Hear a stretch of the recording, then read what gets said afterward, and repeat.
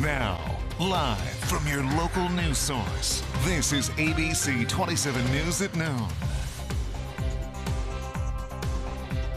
Good afternoon, everyone. I'm James Cromwell. The dust continues to settle on yesterday's Pennsylvania primary election, and the November matchups are now set. There will be interesting matchups in the statewide row office races. Our Dennis Owens following all of it for us. He joins us with more. Did you get any sleep, Dennis? I got a little, but this is a great time of year. We no sooner get done with one election, and guys like me and the Pennsylvania political classes immediately start thinking about the next election, which, for the record, November 5th. And there will be an open seat for Attorney General.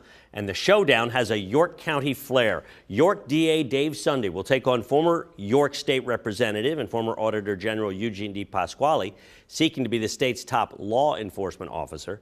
Sunday had the statewide Republican Party endorsement, and that mattered as he cruised to victory in the GOP primary over suburban Philly State Rep Craig Williams. He celebrated last night in York and said he hopes to return the seat to Republican hands. The GOP once dominated the AG's office, but has lost the last several elections. Sunday concedes the statewide endorsement was a big help. But that being said, I campaigned all throughout Pennsylvania. I drove to almost every single county, spoke everywhere, and it was an amazing experience because it put me in a position to really listen to what people are concerned about. So in the last 10, 15 years, you've had my self-elected Auditor General now being the Attorney General nominee. Certainly have Dave Sunday, John Fetterman with York County roots, Tom Wolf is the governor, Scott Wagner was his opponent. Who knows what's in that Cadorus Creek. Something in the water down there in York County. The race for Auditor General will be two African-American men. Republican Tim DeFore of Dauphin County is the incumbent. Philadelphia State Representative Malcolm Kenyatta won the Democratic primary handily. He previously ran for U.S. Senate, you may recall. And it will be two women squaring off for state treasurer. Republican Stacey Garrity is the incumbent. Western PA small businesswoman Erin McClellan may have pulled off the biggest upset of the night. She defeated State Representative Ryan Bizzarro, who was endorsed by statewide Democrats, but to no avail. McClellan won handily. And we should note both Ryan Bizzarro and Craig Williams, who lost their primaries for statewide office, both won their primaries to keep their state House seats, so their political careers certainly not over. All right, Dennis, the more I watch politics, the more the rules are just thrown out the window. You have a tale of two things here. You have the Attorney General's race where the Republican-backed candidate wins. Yes. Then you have the Treasurer's race where the Democratic-backed candidate loses. Bill Clinton once said, Republicans like to fall in line, Democrats like to fall in love. So Republicans follow the rules. If the statewide party says vote for this guy, I think that certainly mattered for him. Still not quite sure what happened with State Representative Ryan Bizzarro. Remember, he was running TV ads talking about Stacey Garrity as if he didn't even have a primary opponent. Not only did he have one, he had one that was more formidable for him to beat. So that's one that the analysts are going to really be looking into as to exactly what happened in that one. But we've got some interesting races again November 5th. But the good news for you is we won't be seeing any TV ads for a while. We can take a deep breath. Yes. And chill for a little bit. But just a little bit. Just a little bit, because this is a huge race, and even Yes. like the Attorney General's race in the state, there's going to be outside money and outside interest pouring in on that one as well. So we'll get a break from the ads for a little bit. It's our Employee Protection Act, James. Yes, absolutely. All right, Dennis, thank you very much for bringing us up to date on all that. We'll look forward to seeing those interesting matchups coming up this fall.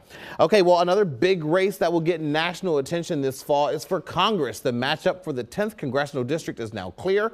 6 Democrats are in the race in hopes of unseating incumbent Republican Scott Perry.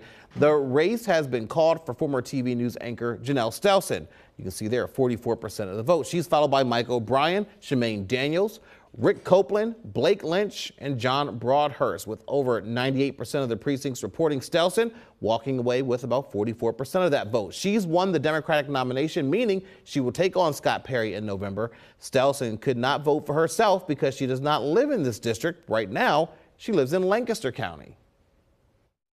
Last month at our ABC27 debate, Dennis Owens had asked you if you would move to our district if you won the primary. You said yes. Is that still the case today? I am looking forward to what the future brings on this front. For me, I've lived in 4 places in Dauphin County, 3 of them in Harrisburg, 1 in Susquehanna Township, lived in 2 places in Cumberland County, New Cumberland and Camp Hill. So there is not a candidate in this race that knows this area better than me. But will you move to the 10th district now? Yeah. You will? Yeah, I said I will. Congressman Perry also releasing a statement calling Stelson a radical leftist. Stelson told ABC27 if elected, she is committed to working with both Republicans and Democrats.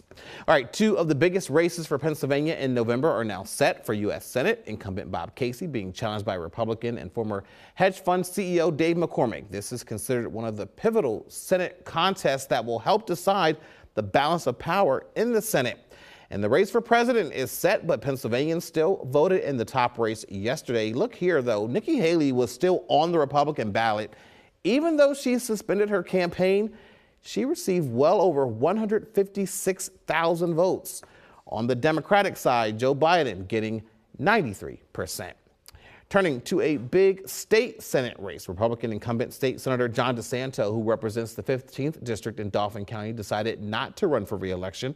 In the Republican primary, it was Nick DeFrancesco, former county commissioner and current county treasurer, defeating American Legion commander Ken Stambaugh, who was endorsed by the county GOP.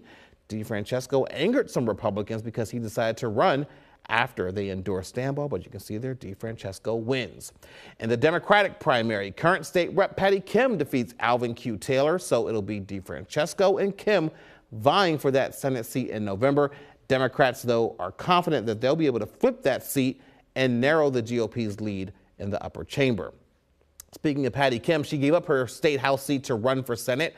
5 Democrats competed for her House seat. They all debated right here a month ago. Nathan Davidson is the winner with nearly 30% of the vote, followed by Mercedes Evans, Tina Nixon, Jesse Minoski, and Laura Harding.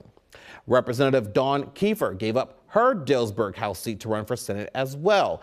5 fellow Republicans ran for her job in the House. Mark Anderson is the winner here with 37% of the vote, followed by Zachary Kyle, Holly Kelly, Chris Wyatt, and Matthew Davis. Sarah Wilson will have more from the winner. We'll hear from him coming up in our next half hour. ABC27, your local election headquarters, will have more results in our next half hour, and you can check the numbers anytime on ABC27.com and on the ABC27 app.